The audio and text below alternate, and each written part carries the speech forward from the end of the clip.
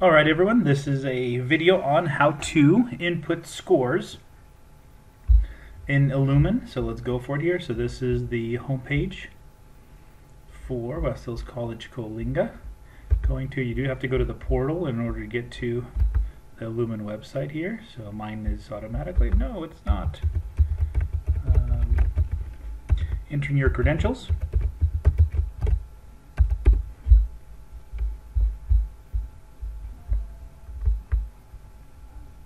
Alright, and the Elumen link is going to be towards the right side of the page right here. It's going to say Elumen WHC Coalinga. That's the link that you want. It's going to be in blue already, as you see it here. Changes to a little gray. And then you do have to enter your credentials again. Alright, it's just going to be your first name, last name, without the @ whccd.edu. And then you're going to put in the same credentials that you use logging into your portal site. Alright, so this is the first page. Let me go to a faculty look of it, because that's what we want to see. Alright, I'm going to put myself into the math department. Alright, the first thing that you should notice is make sure that you're on the faculty view, as you may have different roles based upon whether you're on a certain committee on campus here, and make sure that you are in the discipline that you want to be in order to enter scores. So some of you guys may have multiple fields. So if you are in athletics, then you're also in psychology. You will have 2 tabs here to enter. And the other thing that you have to be mindful of, I don't know why Elumen does this, but it is always a semester ahead, whatever it's at. So if you need to go back to whichever semester, you can go back to fall 18. Alright, for demonstration purposes, I'm going to go back to spring 18 because I have everything set up for that. Right, these are the classes that I teach. And I'm going to scroll down and you'll find it right here. Notice got some green check marks over here for this class, and this means that everything is all done. You have put in everything. There's no students that are missing. Over here I see I did the first SLO already as a trial run. I'm going to do this one, and it actually even tells you I have 18 students in the class and I have 0 assessments done for those students. So all you got to do is click either to this view here, and this is called the rubric view. I'll talk to you about that in just a bit. This is called the scorecard view. The preference is that you use the scorecard view. It's almost like grades. When you click the scorecard view, it'll come up, and as you see along the side here, you have the student names up here. In the first column, the SLO itself looks like we're factoring a trinomial, and then you have the expectations. 5 is technically like an A for the assignment, 4 is the B, C is a 3, then you have 2 being the D, F is the 1 value, and then the NA means the student did not take the test itself.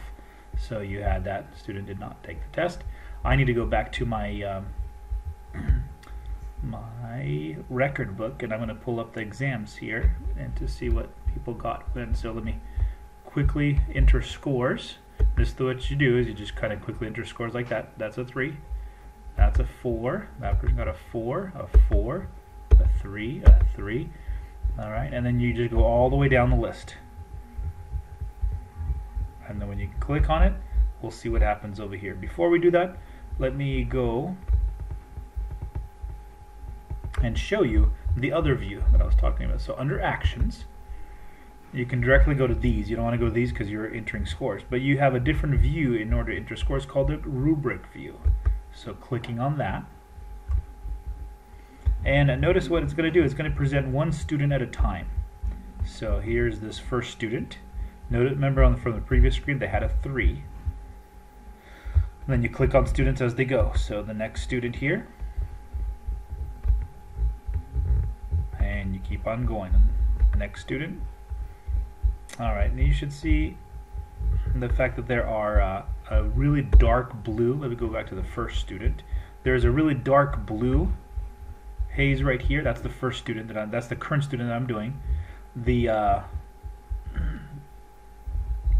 sky blue people are the first, second, third, fourth, fifth, and sixth student here. That means they have already grades entered for themselves already. And then the very, very light blue names over here, that means they don't even have any scores entered yet. All right, so that's the distinction there. So what makes the rubric view a little bit better is if you want to enter comments. So if you want to enter assessment comments, maybe it's from the student themselves, maybe it is your comments per student, you can enter them here. But I think most faculty members, they're going to go back and they're just going to use the scorecard view. Easiest in my opinion. You're giving them a score, and it's going to tabulate it for you. So let me go down the list. Let me finish scoring my class here.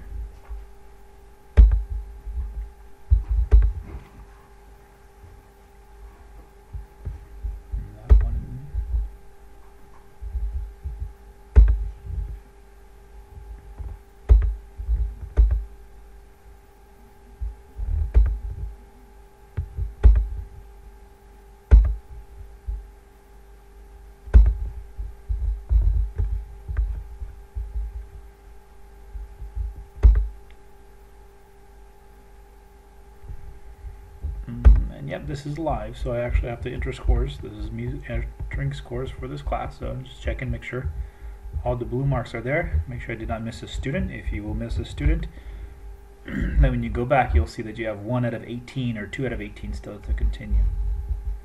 Alright, so you got one of two options. You can cancel. That means it's going to clear everything up. You're going to start all over again. Probably don't want to do that. You can save, and that will just say your scores have been saved. You're going to come back to them to finish it up. So that's what the save button is. This is save and continue to reflection, or continue to the reflection template. That's the one you want to click as you're submitting scores, and you are going to go on to the reflection template. So now you are really filling out questions based upon the test itself. We as a committee want to shorten this list down. Notice the first 3 questions here focus just on the assessment method. On the test itself, what did you use for it? And there's 3 questions to ask. I think we're going to boil this down to just one single question. Alright, the next questions here, the next 1, 2, 3, that makes you interact with the data itself. So how's the data itself? The last 2 talk about, this was more of a individual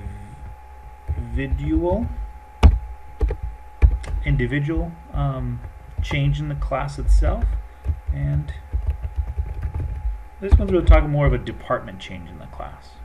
And that's kind of what you want to think of those last 2 questions.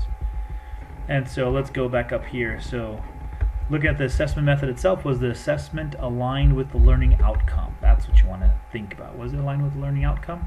And some of these are just yes or no questions. Alright, and I do have answers to some of those. And this one, yeah, I looked at the assessment method itself, and was it aligned? Did it test what you're supposed to test? Next question was, is this the best way to test this? Was it a satisfactory way to assess this activity? So thinking to yourself, if you did a multiple choice exam and you're thinking, no, this actually should be a fill-in exam, or this really should be an essay, this is not really meeting the outcome here. And so that you would answer there. I'm going to say yes for mine because I think it was. And then, was the data valid or accurate? So did you do it standardized? Did you do it the same way? Did you do it so that you can get a good data set for this activity? All right. So one class received study guides, another one did not. Well, that kind of does not make this valid and accurate. So you want to sort of test the same way as much as you can, because you're going to be comparing data sets to each other. So I'm going to say yes, did. Or is there anything surprising or unexpected in the data? And so as I was looking at the data before, actually looking at the sets that I just entered, I'm going to say none. The average score is about where I thought it should be. You could say I did not expect the grades to be so low. You could also say I did not expect the grades to be so good. Those are 2 different possibilities as well here. You can also mention the fact that if it's a safety course for lab or something like that, then you need everybody to be at 100%. or it's the very, very easy SLO compared to the very difficult SLO at the end of the class. So all those are sort of things, or anything unexpected in the data set, or the number of students missing the SLO exam. Is that an issue? Okay. All right, now we're talking about assessment of performance of students, and then just so a brief summary. What was the performance of students? Was there anything outstanding in the form? Yeah, as I looked at the tests themselves, I noticed that on the questions that I posed, almost all the students did get the easy one correct. Alright, so yeah, everybody got the first one, almost. I think there's one student that missed the first one. And then as the questions got progressively more difficult, then of course more and more students started to fail. Okay, what student issues were revealed? And just like I said before, the more difficult the question, the more things started to become problems. And so I'm thinking this is a Math 63 course. This is a course that students have already seen factoring before. We start off with factoring at the beginning of the year. So they should be quite comfortable with factoring already. So as I've thought about it, and as an individual instructor, I'm thinking to myself, you know, maybe the reason why they did not do so well on the more difficult questions is because I don't pose enough good difficult factoring questions. So I think I could really spend more time on the more difficult factoring stuff in this class, and that will give them a little preparatory exam instead of just the easy ones, and focus on those only. Alright, so as an individual instructor, I'm thinking as my class goes, that's what I'm going to do. Now you move on to the department. So now the question is, as a department, is there something that needs to be really changed? And you're thinking here, you're thinking of a curriculum changing, you think of how you assess the SLO together as a class. How's it all going to happen? So that's where this comes in. This is the question is, this is definitely going to be a change in the department. All right. For this one, since this is actually a real SLO, you can say no, nope, not this time. So I put not this time. All right. You can save it as a draft, and later on you'll come back to it and you'll sort of see it, and you can finish it up if you didn't have time. Submit and share means you submit it, share it, and your name is going to be with the results themselves. So 2 years later, when you're doing program review, you can come back and you'll have these comments written down, and you can take these comments and you can put them into your program review. You can submit it anonymously as well, and again, your name is not going to be attached to them. Which way should we go? I think for the most part, we probably should go this way, because 2 years later, as you're looking at comments from this, and you're looking at trinomial factoring, and you're saying, hey, we have a program that does factoring, you probably want to go back to the faculty member that actually said, hey, I want to do this. So preference is the one in the middle. If you really, really don't want to see your name on things, then hit the anonymous button. Alright, I'm going to click this button, and what happens is, there it is. You get to look at, this is called requests of findings. This is if you want to dig deeper into it, and we'll talk about that a little bit later. Action plans, we didn't have any, but action means, okay, as a department, we're going to change this now, and this is what an action plan is. Results Explore tells you you're going to go and look at actually the results themselves. You want to see it as compared to, so you're going to see your results as compared to the rest of the instructors on campus. That's what you want to see. You can also see longitudinal data as well. Or you can go back to the classes and you can start over on the next SLO. That's what I'm going to do right now. Alright, so notice I'm still faculty, I'm still in math, and it's still the spring 18 semester that I've set up.